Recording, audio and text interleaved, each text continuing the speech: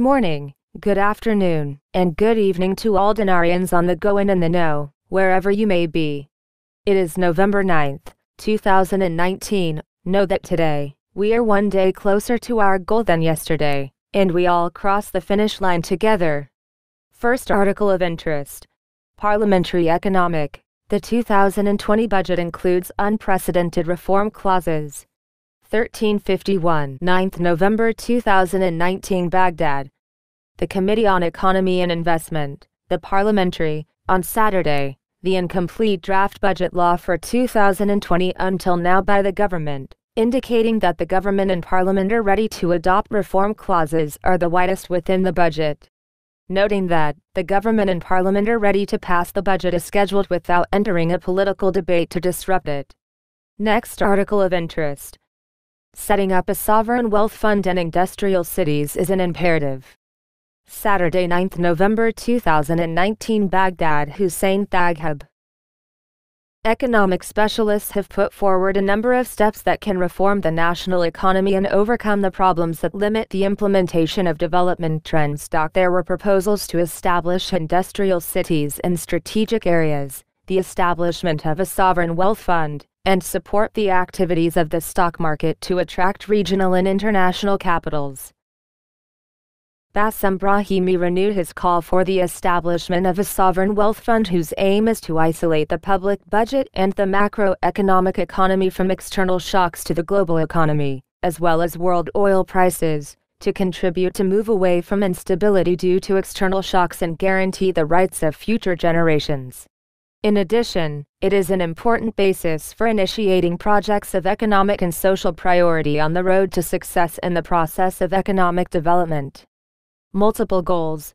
He added that many countries have adopted this approach and worked to establish this type of funds to achieve different objectives from one country to another, and there are countries called the Generational Reserve Fund, including Kuwait, and others called the Government Reserve Fund as in Oman, each of which aims to achieve stability, economic or future savings, or a combination of the two, as in Norway.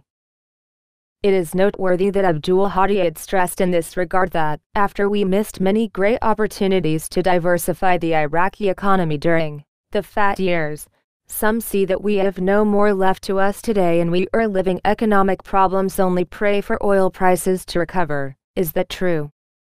I think that we still have many solutions in sovereign wealth funds. One of them, through international experiences, we believe that the creation of a sovereign wealth fund in Iraq can contribute to strengthening the public budget to face cases of failures in annual revenues and faced unexpected deviations between revenues and public expenditures, with an average balance to be determined from the budget surplus continuously and invested financially as a sovereign investment portfolio. A certain percentage of revenues deducted annually to be placed in this fund and managed according to its own law includes transparency to ensure the success of its work. Economic sectors. Financial specialist Muhammad Ali Jaber said, the current economic situation in Iraq suffers from many problems, including the decline of the basic economic sectors of production and service, in light of the continuing demands for multiple financial revenues and away from the rentier character of the national economy, as oil revenues tend to operating expenses and import their needs. Accompanied this is a decline in allocations directed to important investment operations that can address a range of economic problems. Engaging banks. Jaber warned that the need to activate and support the activities of the Iraqi market for securities and support the attempts of the market to cover the shortage of liquidity. The adoption of internationally adopted methods contribute to attract capital from investors in regional and foreign countries, and the involvement of private banks and the association of Iraqi banks as well as government banks in this conference and take advantage of the banking system represents the cornerstone of the success of the national economy and its transfer to a better stage that puts it in the right position on the international regulations. He stressed that funding is the rapid engine to face the current situation, which needs real cooperation between the ministries and all government institutions, especially the Central Bank of Iraq and the Ministry of Finance, in order to enable the national economy to enter into this crisis. A real role. The most important requirements for the activation of industrial production is the establishment of advanced industrial cities, where land is allocated to each industrial that has the necessary infrastructure, and must be near the main roads and in safe areas, with a real role in the selection of sites. So cities.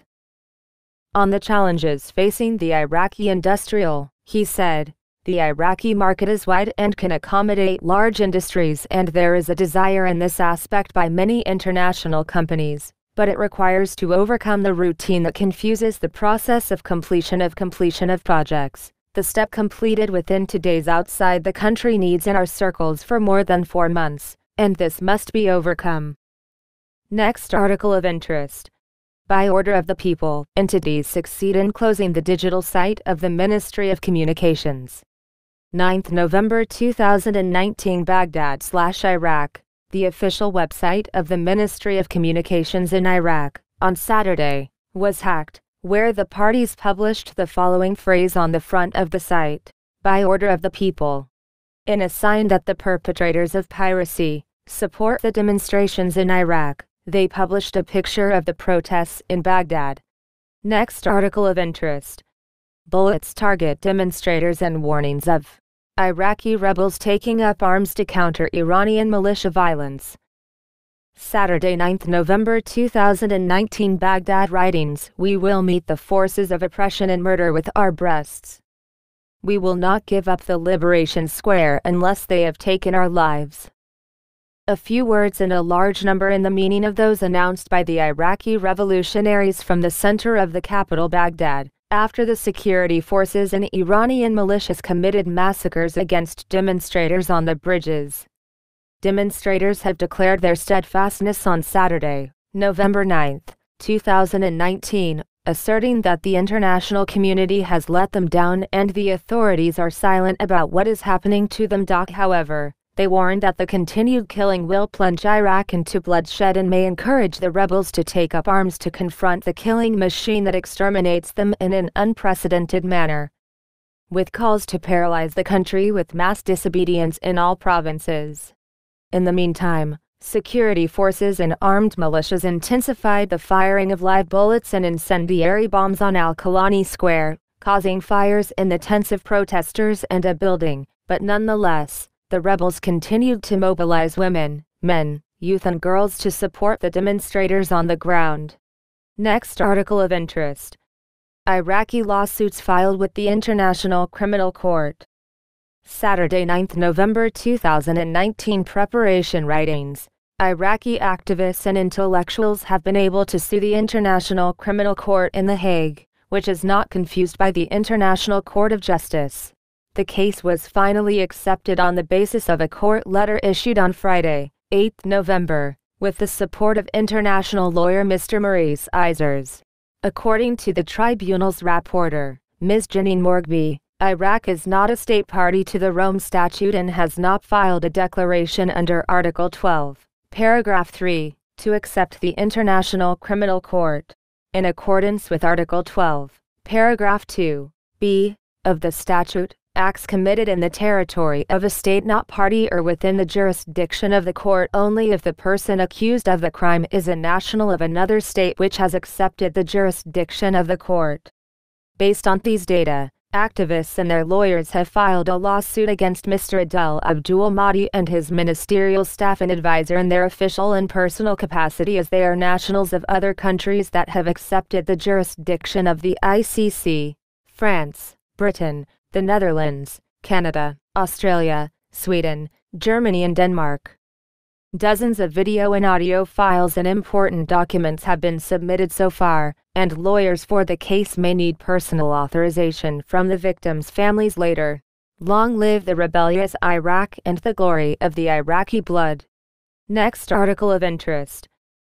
The Iraqi government defies the international community and commits mass massacres of demonstrators and rebels, declaring public exile. Saturday, 9th November 2019 Baghdad writings. Unprecedented massacres, killing Iraqis in the streets and squares in the tens and hundreds amid suspicious silence from the international community and unjustified failure. Activists in Iraq confirmed this on Saturday, November 9th, 2019. Current footage showed the extent of repression and brutal killing by government forces and Iranian militias against demonstrators in most rebellious provinces. From Kabul to Basra and Baghdad, assassinations and kidnappings do not stop, which the rebels meet with steadfastness, especially after some tribes joined to support the movement of Iraqis. Confirmed information reported by local media said that the repression and the killing machine was greatly inspired by the meetings between the Quds Force commander and the head of the Arab file in the Iranian Revolutionary Guards Qasem Soleimani and the need of the popular mobilization in Iraq, headed by Abu Mahdi al-Mohans last week, which concluded the need to liquidate the revolution and the judiciary on its engines. Yet Iraqis are increasingly determined to sacrifice their blood and lives in return for liberating the homeland from its usurpers and looters. They declared the public on the streets of Baghdad to confront the killers, especially after the riot forces entered the live firing line after being supported by elements of Iranian militias. In Baghdad, between Al-Senak Bridge and Al-Rashid Street, Prime Minister Adel Abdul Mahdi's forces and militias continued to brutally strike the rebels using all means of repression and massively. More articles of interest to come. Don't forget to hit that like and the subscribe button and check out the new CEP, Currency Exchange Planner, a must-have for both pre- and post-RV exchange planning. The link is in the description panel below. Be sure to tell them that the Dinarian sent you so you get the extra pre-negotiated discount as my subscriber. I encourage you, knowledge is power. Stay informed and stay alert. Over and out for now, the Dinarian.